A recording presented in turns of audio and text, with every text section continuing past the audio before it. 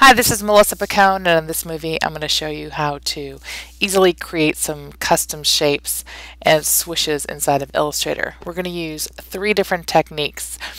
And the first technique, I'm going to take this big old little rectangle that I've drawn here, and I want to cut it in half. I want to create some swooshes. I used to do this all the time when I did web design, back when the swoosh was in fashion.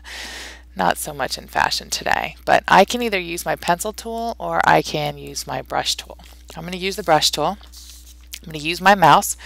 If you have a tablet, feel free to use a tablet for this. And I'm just going to freehand draw myself a little swoosh. I'm just going to draw a line. There's my swoosh. The only thing I have active is that path that I just drew. I'm going to come up to Object, choose Path, and I'm going to choose to divide the objects below. It's going to take that path and it's going to use it to cut my little guy in half. So now I have 2 edges, and I could use one for the top, one for the bottom, or throw one away, whatever I need to do. If I wanted to make another swoosh, I could do it again. Right, same thing, object, path, divide objects below. Your path is gone, but your pieces and parts are still there. Pretty cool, pretty simple. And of course you want to be comfortable actually drawing when you use something like that. The other tools that are available to us are the Pathfinder tools. We have a Pathfinder panel. If you go up to Window, choose Pathfinder, a little panel comes up here. And it shows you what we're going to do. And I'm just going to focus on the first 3 here. So what I would like to do is I would like to combine these 2 shapes into a single shape. So I want the outside double curves here. And I'm going to click on that first shape. And now I have a single solid shape.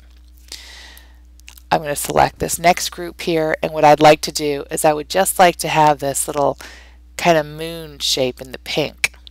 And so I'm going to minus the front. And that leaves me with my little moon shape. For this particular image, I would like to have this little shape in the center. This could be like a flower petal or a leaf. I'm going to click on the 3rd one, and it leaves me the shape that was overlapping between the 2 shapes. In CS5, we also have a new tool available to us, and it is the Shape Builder tool. Over in your toolbox is this funny looking tool with a little arrow and a couple of shapes here. And in order to use this tool, I'm going to click on it, but it's not going to do anything because I need to have some shapes selected.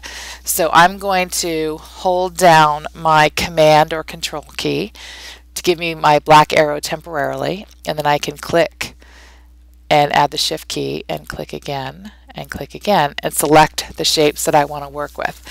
Now at this point I can choose, I can make any kind of complex shape, and what I really want is let's go for this yellow shape right here. So I want just this shape. I want to have the nice flat bottom, and I don't want any of these extra shapes. So to get rid of the pieces and parts that I don't want, if I hold down the Option key, you'll notice that my little cursor gets a minus next to it. And I can just click and drag, and that gray area now is going to be subtracted. Say I wanted to keep this piece too. Then I can click and drag through these pieces, and now I have 2 pieces. Or if I'd like to get rid of that too, I can go ahead and click and drag through that. And now I just have this one little shape that I've created. Very handy. You can build all kinds of complex little shapes using that.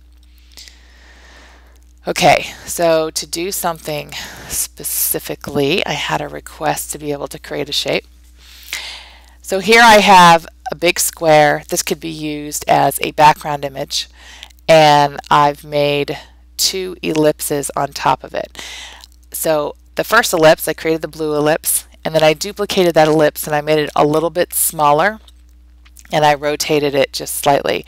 So what I want to have is I want to have this purple corner, and I want to have this blue area, and this purple edge down here and this blue area.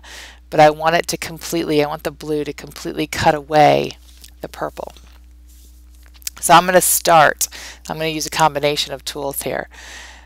I'm going to start with my shape builder tool. And I'm going to hold down my option key to get the minus. I don't want any of these shapes. Oh, forgot to select. With my command or control keys, I'm just going to drag a box around all three of them. Excuse me. Now I can hold down my option key or my alt key and I can subtract this and this. I don't need that. I actually don't want this section or this section either. We'll make that go away. And I don't want this middle section. So I do want these pieces, and I actually kind of want to get rid of this piece too.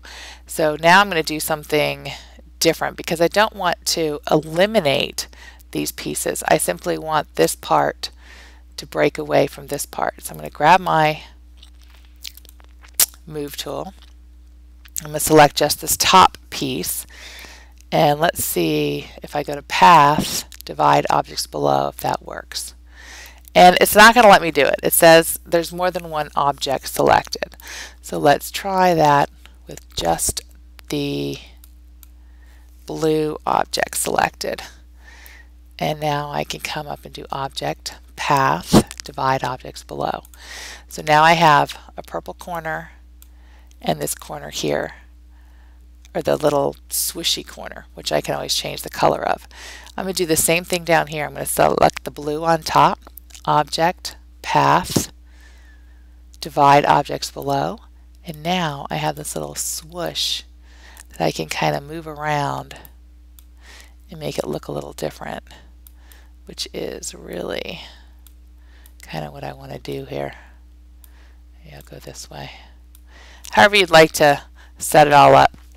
Now I have a bunch of different pieces, and of course to get rid of this I can just come in here again with another rectangle tool if I'd like, and I can select both of these and then remove the front there, and now I have the little corner that I was after. And that is several techniques to create some custom shapes in Illustrator.